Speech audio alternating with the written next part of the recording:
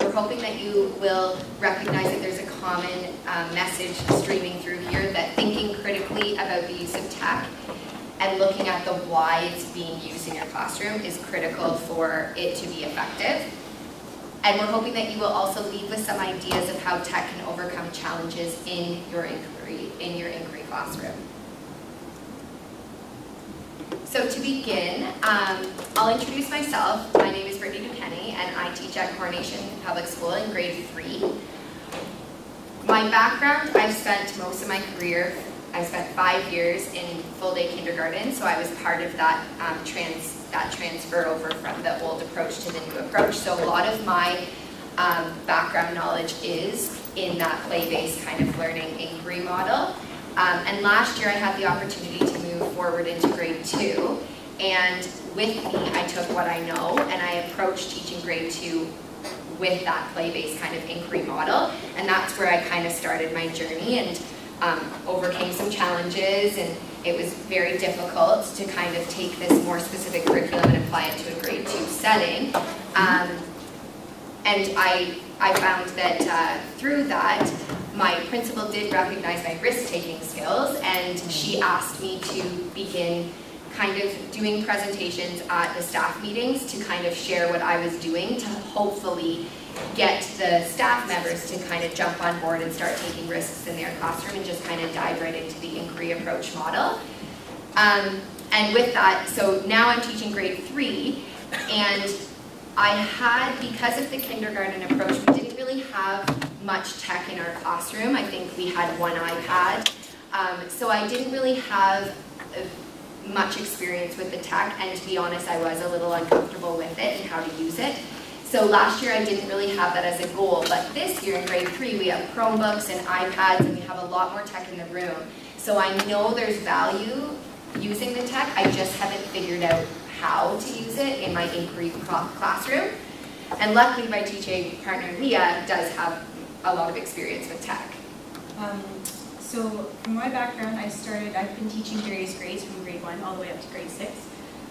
My approach was more from a junior standpoint, more tech, research-based in terms of applying it to inquiry.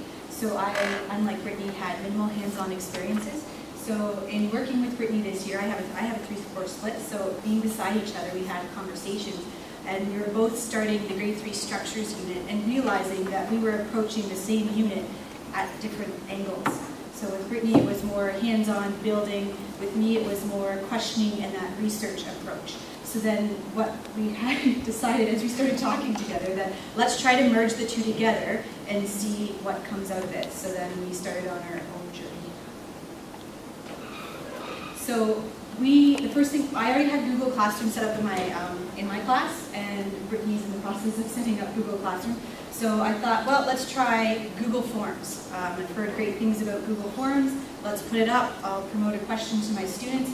And this is what I ended up learning from Google Forms. It reminded me exactly of a paper and pencil task. It wasn't supplementing the learning. It was simply replacing something that I could have given them as a worksheet.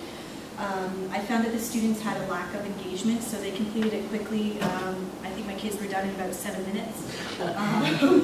I found the answers to be one-word responses, so it wasn't that rich thinking that I was hoping to gain from them, and I found that the thinking was very limited, again, with the one-word responses. So that Google Forms kind of failure became kind of our moment of clarity and sort of helped us really start thinking critically about the use of tech. So wondering why we're using it in our classroom and how can we use this to approach inquiry in a more effective manner. So we wondered, what elements of an inquiry classroom do we find challenging, and how can the tech help to improve my teaching and the students' learning? So now we're kind of merging the inquiry problems that we find difficult, because inquiry can be very difficult and very chaotic at times and messy. It's not that nice pathway. So we're wondering, what are some of the problems, and how can Leah's background of tech kind of help bring that and merge it together to make for a more successful learning experience for us and our students? So moving forward, we started our own mini inquiry. So this is where we're kind of at, and we're going to share the journey with you. So our question mainly is that we think about every day when we're teaching in our classrooms is how can we use tech to enhance inquiry in the classroom? And from my experiences last year having conversations with staff members about our goal of trying to begin inquiry in our classrooms, the challenges that people were telling me that they were experiencing in their classrooms with that inquiry learning was assessment, creating independent learners, provoking student thinking, and responding to the students' needs and interests. So when students are at that inquiry process, they're all entering their understanding at different points. So these are the 4 challenges that we're struggling with as we embark on the inquiry journey in our classrooms, and we're wondering and we're discovering that tech can really help to enhance or supplement or solve some of the problems that we're experiencing, and we'll explain how. So assessment being one of the problems that we're experiencing in an inquiry classroom, we wonder how do we reach all of our students? How do we plan next steps? How do we determine any misconceptions they might have about curriculum areas? And how can we see what they don't know and fill those gaps? And how do we track all of their learning when all of them are doing different things at different times? What can that look like? And how can tech help us? Okay, so the app that we started off using is available on every board iPad. Explain everything. So this is an example that was used from Brittany's class. So the students were taking a picture and then they were able to describe their learning. You see the highlighted words are actually words that in Brittany's class she was looking for, so then she sees that they are demonstrating understanding of the task and is able to assess and move forward based on what she was able to see. We've been using the camera app to take pictures of what the student learning looks like, and I find that useful in terms of figuring out what they know in terms of planning next steps. And an app that I started using in junior, but I've now started using in primary is Sesame Snap. Very similar to Seesaw. I will share an example of one of my students. I'll share an example of one of my students thinking. So this is a student in grade 3, and he's sharing his thinking. I built a crane in science, and I put on cardboard on top of my crane, and I tried to tape it on to make it more strong. And I used building blocks to make it strong also. I put paper and popsicle sticks to make it stable. And I taped it on. My structure, its purpose is to lift things and build, and it's usually found in a bunch of rocks in the dirt, building, and that's it. Okay, so from there, when I'm listening to my student explain his structure, I can then go ahead and figure out what exactly is he missing, what exactly does he still have yet to figure out, how can I supplement that learning for him in order for him to add on to his structure and improve his structure and uncover the learning himself. So a teaching tip to think about when we're thinking assessment in an inquiry-based classroom is that listening and observing are key elements. So making sure that we're giving tech to students so that they can share what they know, share their thinking, show what they've done, and then using that on planning time or after school to listen to that and think about that to then plan next steps. So like Leah said, he lacked some vocabulary and he lacked some, so she noticed that. So to fill those gaps there would be important for his learning, so always listening and observing in an inquiry classroom. The next challenge that we're finding, and I'm still finding as I'm approaching tech and being a little bit more open to using it in my classroom, is the independence. I often find myself saying, I'll be with you in a minute, and telling them, you know, there's one of me and there's 20 of you, and I really need you to wait for me to come to you. So I'm finding that I'm saying that all the time, and therefore, well, we know that behaviors can start, disengagement can start, and really my ideas of inquiry aren't really being used appropriately, and the classroom is not functioning the way I hope. So the classroom sometimes feels a little chaotic. I feel a little overwhelmed. So I'm wondering, how do I accommodate all of my students' needs? How do we avoid becoming overwhelmed if each student is doing something different and are in a different approach to their inquiry learning? And I'm having difficulty seeing what all my students can do, and I'm thinking, if I'm engaged and listening to one group, what's going on around me over here? So how can the use of technology help me find out what those kids are doing when I'm working with a small group? So what we found is that Google Classroom, to generate independence, you can easily upload videos. So for the 3s and the 4s, I would go into the free classroom and I would upload videos and websites that they can use to supplement their learning. I like too that with Google Classroom I can post assignments, templates, charts, rubrics for them to see exactly what needs to be done in order for them to direct themselves, do that self-directed learning, and then they submit all their work online. Something else we use in our classroom that is promoted independence, we have the classroom website, in which I also provide additional links. The students are frequently accessing the classroom website, and from there they go into virtual library. Virtual library has been awesome because we have PebbleGo, we have Tumble Books, which cater to the students' needs in terms of ability levels. And then something I have, again, going back to Sesame Snap.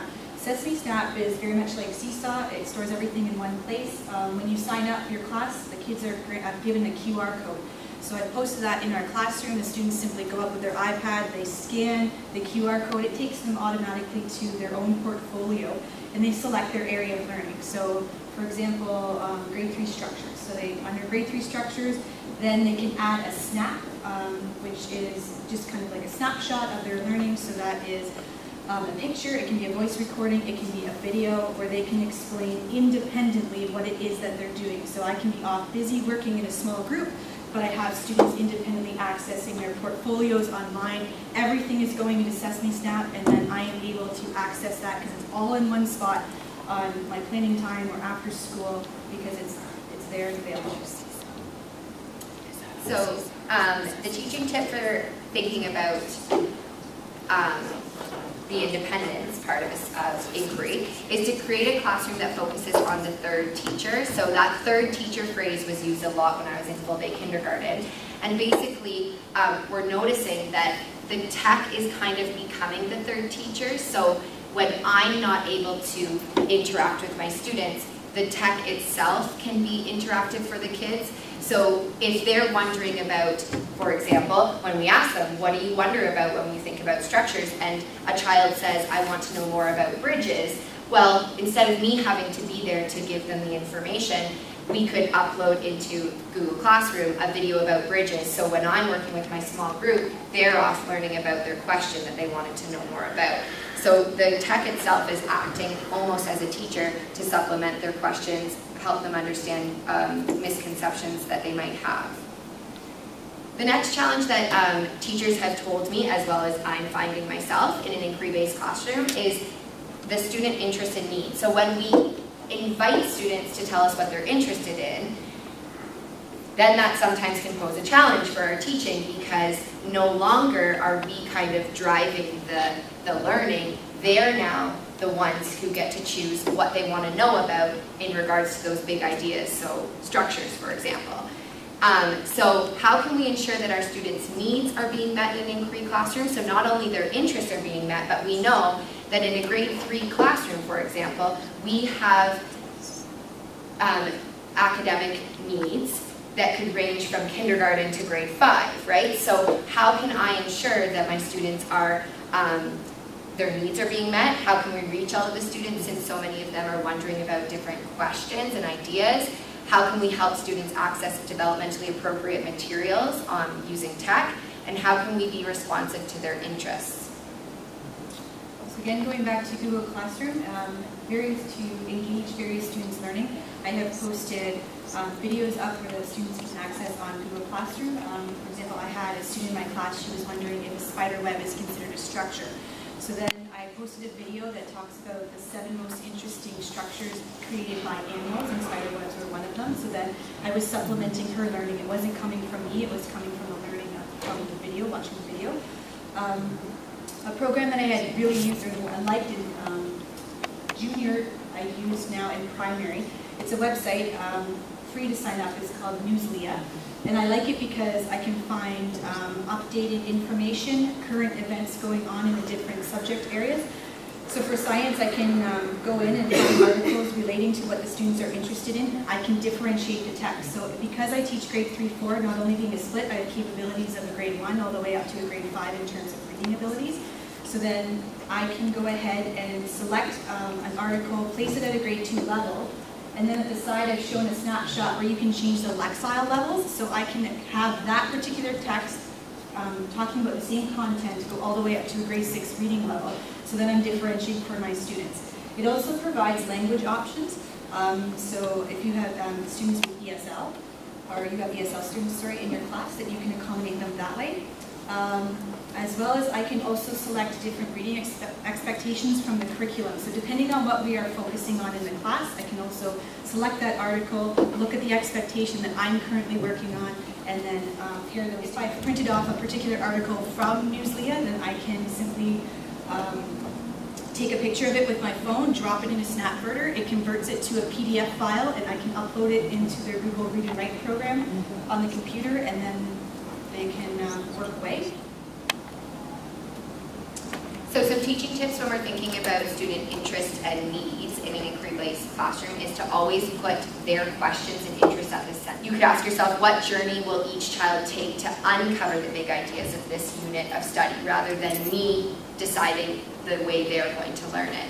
So if they want, with structures for example, I have some girls that want to learn more about like castles and how, like ancient castles and how those structures are still standing, whereas some of my other students want to know more about the bridges and how they can hold so much weight. So again, same, different ideas, but all kind of that big idea that allows us to uncover it, and we're finding the tech is really supporting us with that.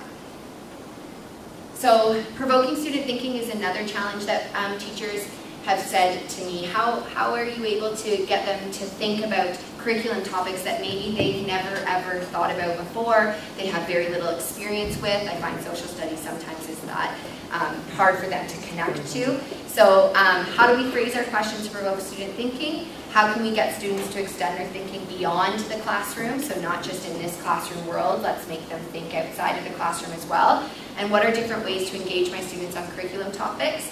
And we're again finding that the tech can be a really great support in this problem. So again, going back to Google Classroom, aside from being able to post assignments and videos and websites in Google Classroom, I have also found that the question feature has been very helpful, so I can pose a question. And then I pose a question for the students that are in like the grade 3 classroom, then they can start conversing back and forth. And I've also discovered it's the way that you pose the question. So if you're kind of approaching it in more of a sense like tell me, as opposed to what do you know about something, I found that generates more rich, thought-provoking discussion than if I simply just approached it as what, because then that's how I was getting the one-word responses and the lack of student engagement because they were disinterested because they were done in like 30 seconds. The home connections as well that we're finding, so the Twitter, the classroom website, and then because students can share their Google Classroom with their parents. And then if we continue to post open-ended questions, it will stimulate the conversations at home as well. So our journey, our inquiry journey of how to merge tech and inquiry to solve some of those problems that we're experiencing in an inquiry classroom continues, and we're still trying to figure it out, and I'm still trying to get Google Classroom up and running, and it's taking me some time because I do need to educate myself before that can happen in my classroom.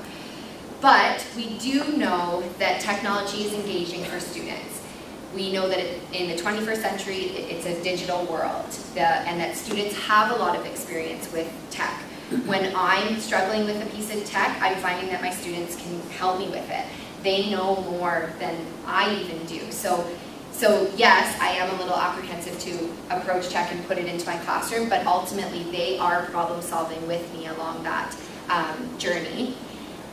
We've learned through our approach of merging her tech expertise and kind of my inquiry expertise that technology has a time and place in an inquiry classroom. So that Google Forms, for example, that kind of became like a benchmark for us to say, like, that was a fail. I'm not just going to give tech to my kids to replace paper and pencil tasks. I really want to think about why it's being used, because we know that students still need to speak to each other in person. They still need to hold paper and pencil, and they still need to use their hands. So we need to have a balance of that hands-on learning that I was kind of doing with Leah's tech approach. So we want to make sure that there's a nice balance of those two. We found that technology can help to enhance our inquiry program, definitely, and it can also supplement our program and solve those problems that I mentioned, those 4 big problems like assessment and independent learners. We're finding the tech's helping. And some of our wonderings that we're still thinking about are what apps will accommodate assessment, responsive teaching, independence, and provoking thinking. What apps are best for that? And I'm still wondering what Leah's mentioned, all these different apps, and I probably know 2 of them, but so I'm still learning about what these apps are, and I'm just trying to bring the iPad home and kind of fiddling with them and seeing their use and why I'm using it and how it can supplement my program.